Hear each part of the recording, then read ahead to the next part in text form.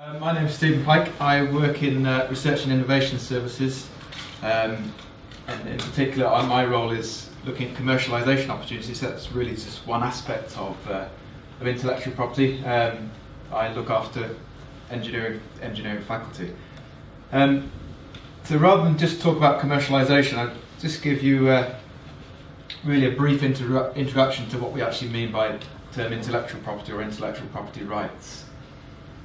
So, what is intellectual property? Rather than me trying to define it, this is the definition I've pulled off the UK Intellectual Property Office. So the UK Intellectual Property Office looks after patents, trademarks, design rights, copyrights, etc. So basically it is a very broad term, intellectual property. It really comes any sort of creative thought, idea, creative work. It's a very broad term. But, and the key part about it is with IP, it means it describes ownership to something. And once you have ownership, it also gives the opportunity that those rights can be bought and can be sold by other people and can be traded. So that's really the sort of key principles around intellectual property and intellectual property rights. I mean, there are various types of intellectual property that you maybe need to consider, and probably in the context of this viral challenge, but also in the context of your own research going forward. And also in a commercial sense. It's probably easier if I just run through what this, rather than this clever animation. So on the left-hand side we have intellectual property that is applied for, and typically those are the sort of areas of intellectual property that we'd be very familiar with. So things like patents, trademarks, registered designs. But they're also intellectual property that legally have standing just through their creation. And typically, and those would be copyright and design rights. So a creative work, whether it's a song, a written piece, the copyright exists from the moment you create that work. So there's no need to apply for it. Whereas these, you actually do need to make a formal legal application through the Intellectual Property Office for your patent, for your trademark, to register your trademark, to register your design. And then commercially, there's a range of other intellectual properties, and these more generally would be under the blanket of trade secrets, know-how. So those, if you're Coca-Cola, possibly rather than registering your recipe so that everyone can copy it, you keep it very top secret within the walls of your company and share the recipe with very few people. So that would be something like a trade secret, or it may be know-how in the terms of in the sense of how you actually go about making something. But I think probably the area that we're going to just a little bit to focus on today, just really on the rights that have some sort of legal attachment to them. So copyright, and I guess that's of interest for those sending out viral videos, is that certainly with all the University of Sheffield presentations we have that little copyright symbol, so that does define that we are asserting our copyright and ownership of a creative work, and that would be true. You may need to think about that if you're sending out viral videos, that you might want a non-deletable copyright symbol to assure that we know who the ultimate owner is.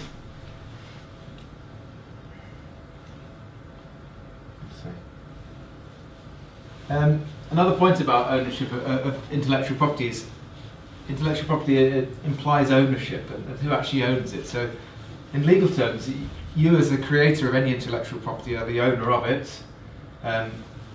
Also, if you bought that intellectual property or the rights from someone else, you are the owner of it.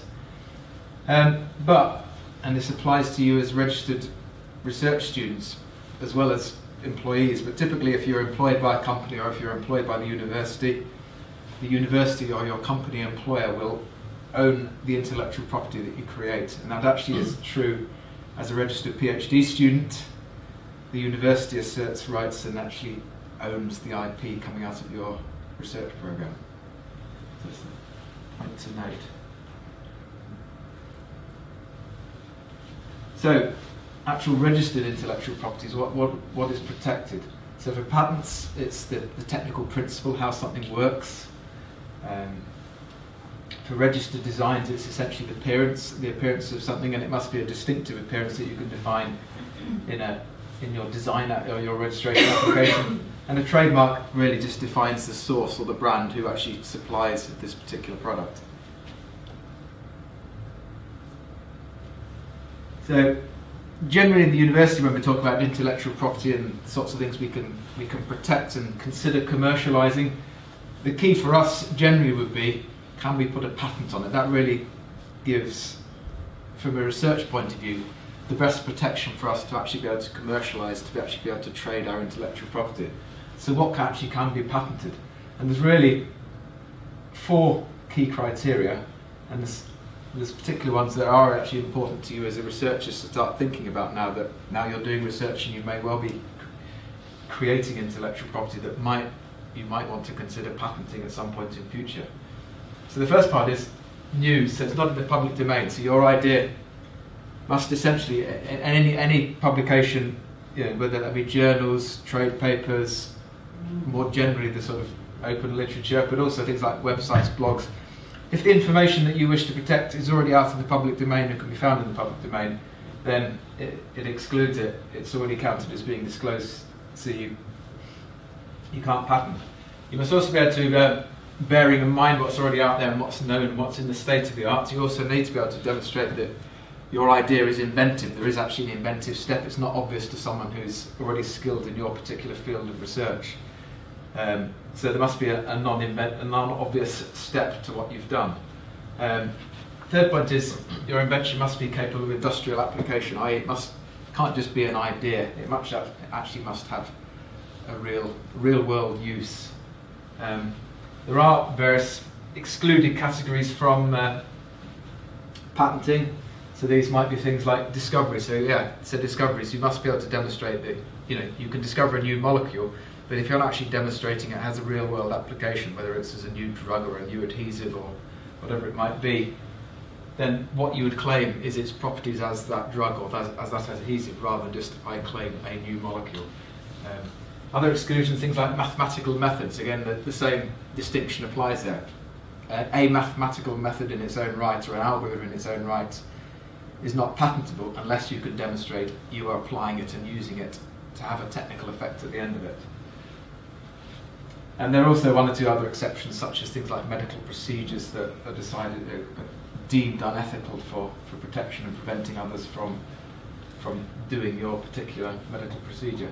So just a couple of examples here, of objects that might embody patented IP. So that particular molecule, as I say there, what you would really be claiming would be not that molecule in itself, but the effect that molecule can have for whether it be as a drug or some other application. Famous example of a company that gets very involved and quite litigious in IP is Dyson.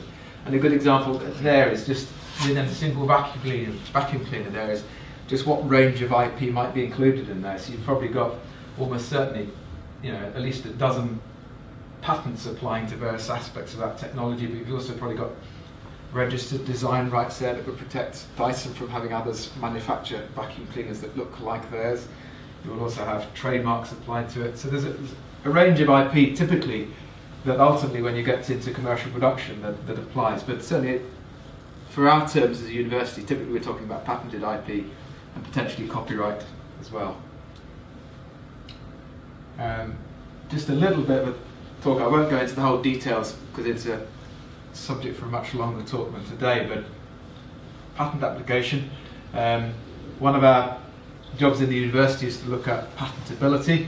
But one of the key questions we always have to ask ourselves before we go down the route of applying for patents is what's the justification for it? Because it is quite an expensive process, and once you set the clock ticking on a patent, it doesn't stop. You are following the timelines of the patent office.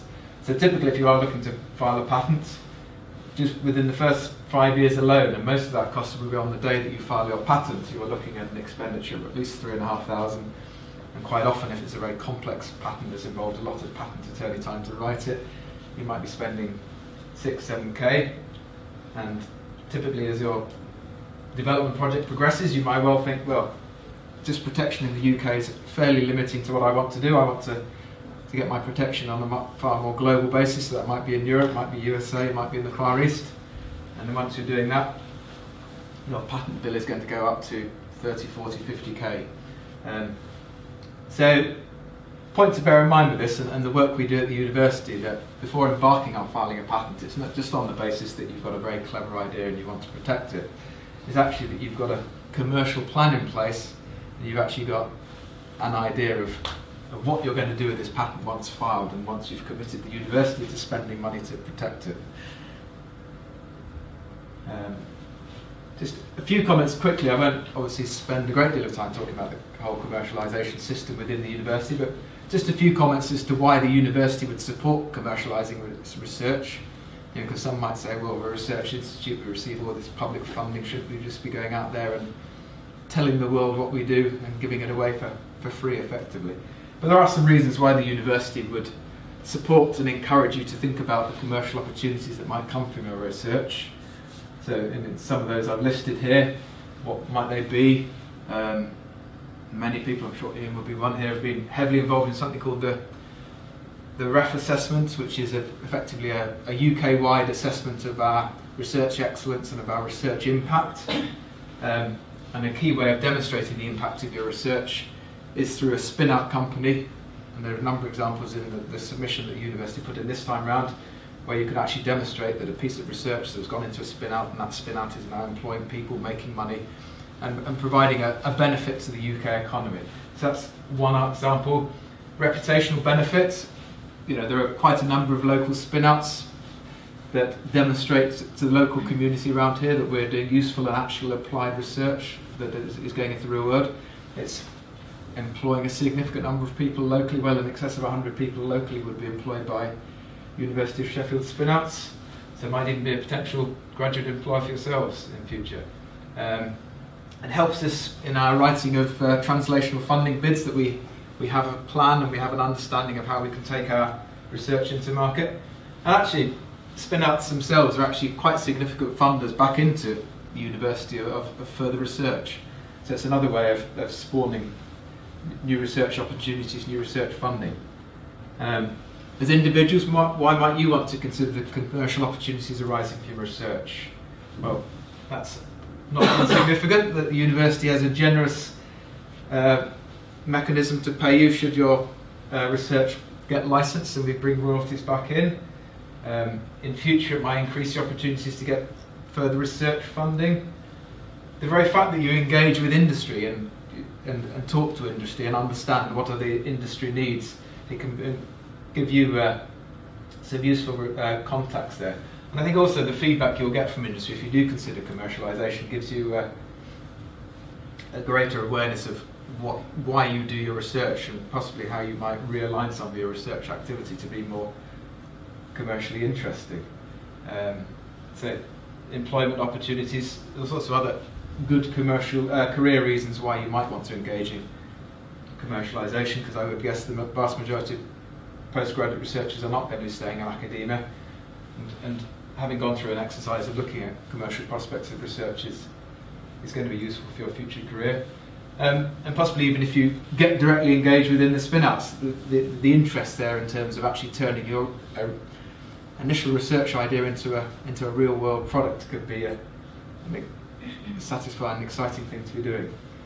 So that's probably all I was going to say about commercialisation, other than one thing to say here, that we have a system in the university to support that. That's run through the Research and Innovation Services commercialisation section, which is where I work. There's an online form there you can contact us with, and I will, if you're in engineering or if it's one of the other faculties, one of my colleagues will come out and we'll go through with you and try and help you understand what might be the market interest in your product, how we as a university can potentially help you fund that, develop it further and engage commercial interest. That's probably really all I was going to say. A little bit about IP, what IP is, what it does, what you should and shouldn't do if you want to patent and those sorts of things. And a little bit about the support that the university gives if you do feel there might be a commercial opportunity arising from your research.